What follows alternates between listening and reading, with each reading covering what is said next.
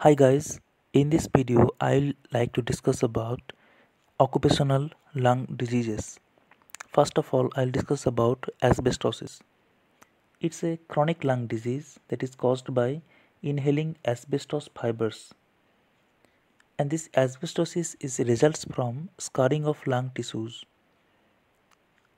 and the scarring by asbestos. And this scarring obstructs the passage of air and makes breathing difficult. Now, what are the symptoms of asbestosis? That is loss of appetite, clubbing of fingers and toes, crackling sound while inhaling, shortness of breath, persistent cough, chest tightness, and chest pain. How you will diagnose? In case of early asbestosis, you have to do CT scan. In case of advanced asbestosis, chest X-ray may be enough. And chest X-ray appears as excessive whiteness in lungs and honeycomb appearance in the lung. So diagnosis by chest X-ray that will appear excessive whiteness in lung and honeycomb appearance. And the treatment, asbestosis is a irreversible process actually. You can't reverse asbestosis, but it can slow the disease progression and relieve symptoms by giving steroids or uh, different bronchodilator. So it has no permanent cure. It is better, prevention is better than cure.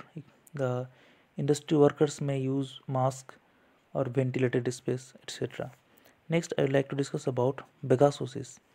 This Pegasus is a form of hypersensitivity pneumonitis caused due to inhalation of sugarcane fiber or sugarcane dust, and this is actually caused by a substance called Pegasus, and Pegasus is nothing but the sugarcane dust. It is produced when juice is taken out from sugarcane, and this substance Pegasus is used for making paper. It is believed that a fungus is possibly involved in development of this disease, and the symptoms are shortness of breath, cough, coughing blood, low grade fever.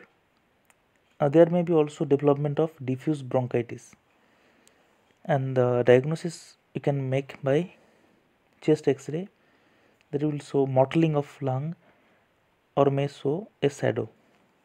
And the treatment is symptomatic by adrenal steroids. This is also not reversible. Next, argyria. This is not a particular lung disease, occupational lung disease.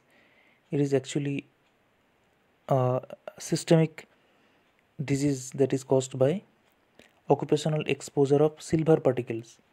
You can make out from the picture that the skin discoloration, it is a feature of argyria.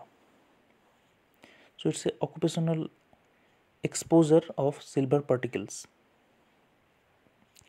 Next is vicinosis or brown lung disease or Monday fever. This vicinosis is occupational hazard due to exposure of cotton dust at places when ventilation is not appropriate. So it's an occupational hazard due to exposure to cotton. The diagnosis by CT scan, X-ray, treatment is steroid.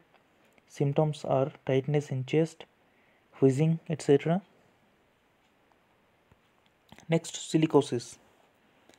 It is often fatal lung disease caused by breathing dust containing crystalline silica particles, a basic component of sand or granite. So the industry that is related to sand, granite, the workers may suffer from this chronic disease, silicosis.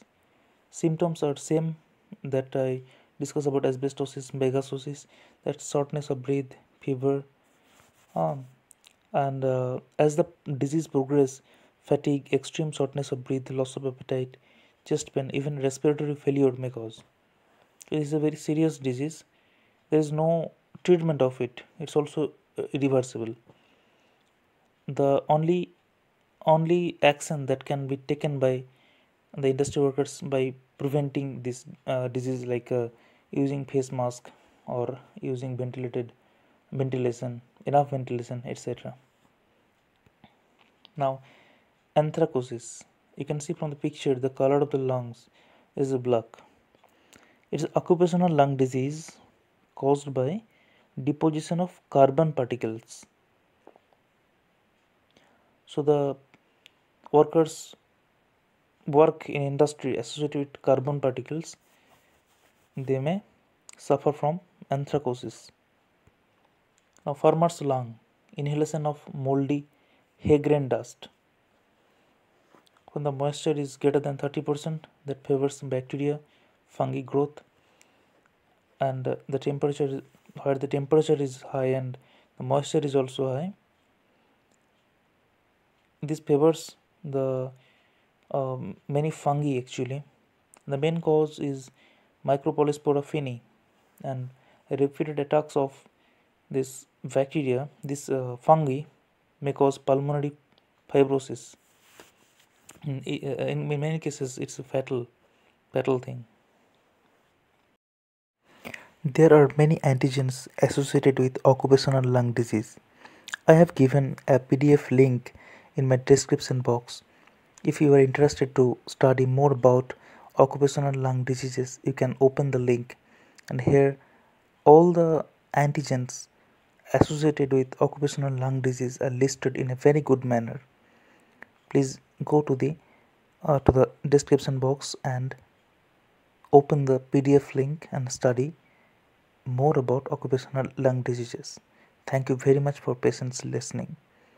Good night.